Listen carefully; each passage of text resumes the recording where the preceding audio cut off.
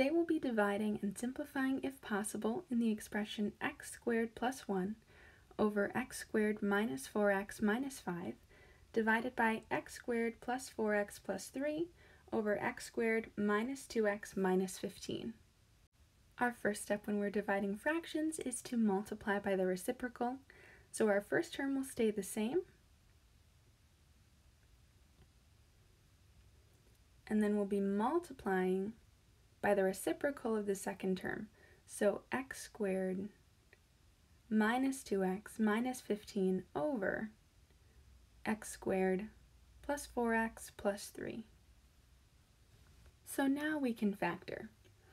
In this first term in the numerator, x squared plus 1 is not the difference of squares because it's not subtraction, so it can't be factored. Down here, the factors of -5 that make -4 are -5 and +1. Then the factors of -15 that make -2 are -5 and +3.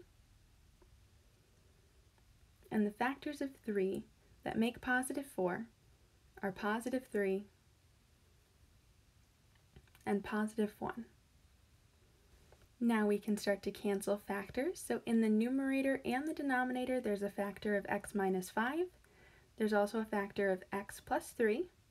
Now we have two factors of x plus 1, but they're both in the denominator, so they don't cancel. So in the numerator, we have x squared plus 1, and in the denominator, x plus 1 times x plus 1. Now there are a few ways that we can rewrite this. Since this is x plus 1 times itself, we could write it as x plus 1 squared. So what that looks like is x squared plus 1 over, parentheses, x plus 1 all squared. Now notice that x plus 1 squared is not x squared plus 1. We can't just make it both terms squared, it's something times itself. So that leads us to the other way that we can write the answer. We could FOIL out the denominator, which gives us x squared plus 1 over x squared plus 2x plus 1. So these are the two ways that you can write your answer.